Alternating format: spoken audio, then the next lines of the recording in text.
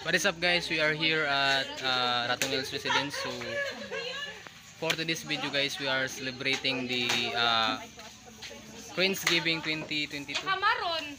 So karon guys, mag-interview tag mga classmate nako guys about what is Friendsgiving for them. Let's go!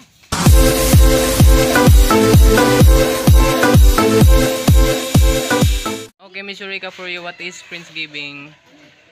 For me, Friendsgiving is about being together with all your friends, creating a huge bond. Yes. Thank you. Thank you. O sino pa? Okay, Miss Lisa, what can you say about the Friendsgiving? Any insight or ano? Okay. Ayaw lagi, hindi ako ulit lagi. Una, pas na apas. Ikaw siya. Pas. Si Hazel. Ora. Well, it's about giving friends. Ano man mo diri wala? Give your friends. Giving your? Share your friends. Your other friends. Ikaw, Chris. And share your thoughts. Nasa ipasud ka mo ganina oy kamayo. For us to be able to. In order for ikaw. Hi ma'am, what can you say about Friendsgiving? Friendsgiving, So Friendsgiving is giving hotdog out. celebrating ko on friendships of our friendship. Yay! Thank you ma'am. Okay, so ano atong interview si sir. Okay sir, what can you say about Friendsgiving? Friendsgiving is it's important to us, to our friends, because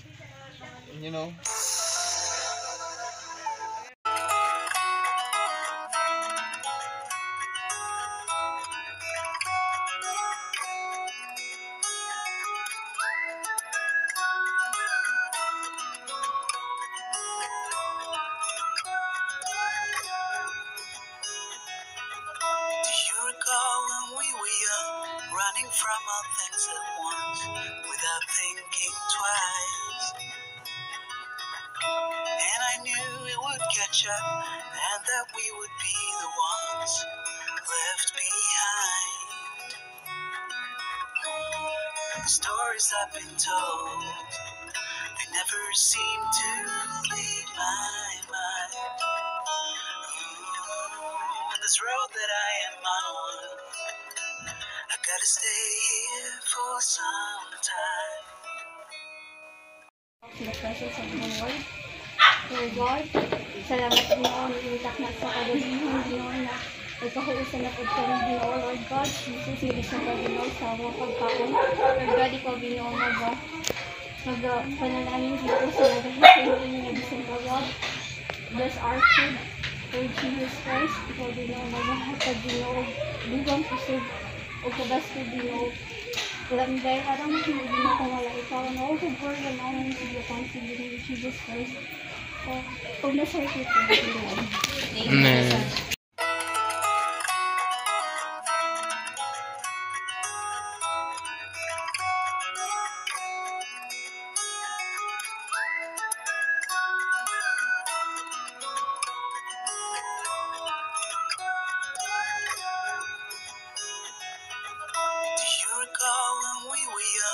Running from all things at once without thinking twice.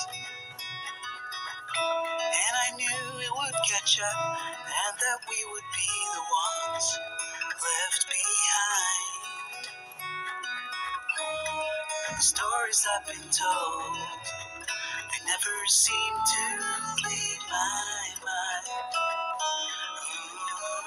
On this road that I am on, I gotta stay here for some time.